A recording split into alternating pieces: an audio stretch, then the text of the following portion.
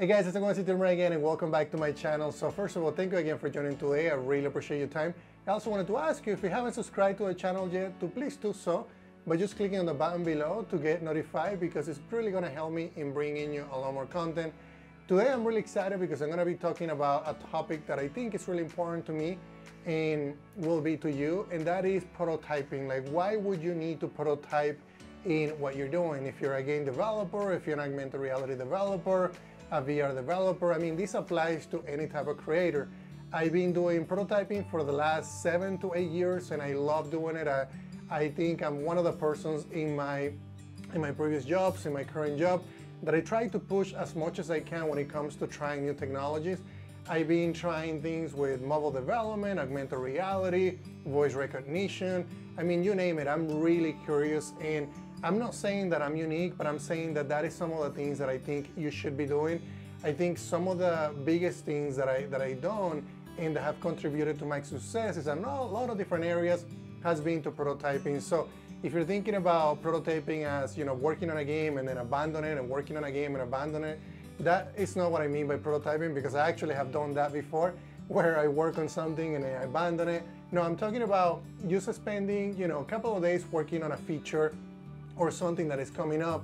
For instance, when Apple was working on 3D Touch, I wanted to experiment with that new technologies to see how difficult it was going to be, to see how feasible it was going to be for me to implement it in one of my apps. So that's the type of thing that I would recommend that you do. Make sure that you're allocating at least 20 to 30% of your time to prototyping. Also, and if you have a bigger company, make sure that you have a team that is dedicated in doing that, because it's really going to help you in moving forward and learning new things. Because at the end of the day, I think it's not only that it's going to be fun, because to me prototyping is really, really fun. I really get excited when, you know, I prototype something and it's just a brand new project. You're jumping in, you're coding, you're learning new things.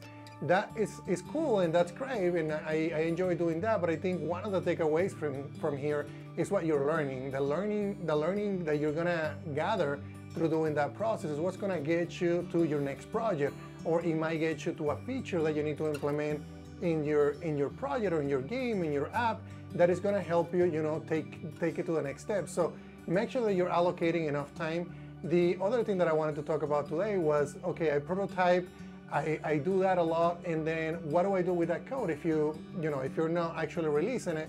And one of the things that is interesting about that is I actually been doing that for the last few months, and I've been prototyping more than ever. I've been, you know, bringing you guys a lot of different videos on prototyping with augmented reality, with VR, with face tracking, and I love it. I really, really enjoy it. But I think one of the takeaways from that is that now that I have so many different projects that are open source, the community is gaining access to those and they can use them, and that makes me really happy that you guys are doing that. But at the same time, I can actually start making apps for myself. I can make, for instance, I'm working on an application right now where I'm basically going to be combining some of the learning experiences that I had. For instance, I learned how to do reference points. I'm actually learning how to do drawing in VR. So how can I actually incorporate that into an app? I've been experimenting with visual effects in augmented reality. So I've been combining a lot of the ideas that I have from all these different prototypes and then bringing them into one final application that, you know, I wouldn't have started unless I had gone through that process. So prototyping will get you to your next milestone. It will get you, you know, it'll actually make you realize what your next project is going to be, or it might make you realize what feature you need to add to your existing project. So that's what I wanted to talk about today. Just, you know, make sure that you're prototyping, make sure you're allocating time for that, and then make sure that you're staying consistent. Just don't do it once and then don't do it again. Just make sure you keep doing it all the time. And I'm not saying just focus on prototyping and not work on your project.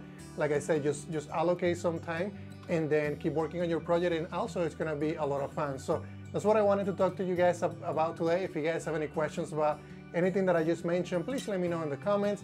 And also make sure that you check out GameDev.net, because they have great resources for game developers.